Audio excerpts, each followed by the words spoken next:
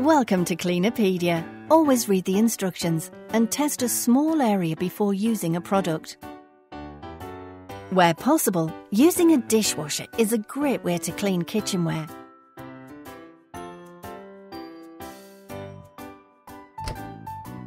Some kitchenware, such as delicate crystal or cutlery, should be washed by hand with hot water and a good washing up liquid, like Persil. If your tap doesn't heat water very well, use a kettle to bring water to a high but not scalding temperature.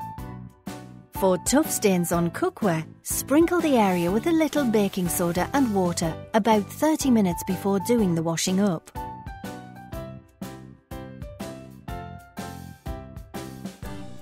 If your mugs have tea and coffee stains around the rim, cut a lemon in half and wipe over the stains before washing up as normal. This natural cleaning power of the citric acid should remove the stains easily.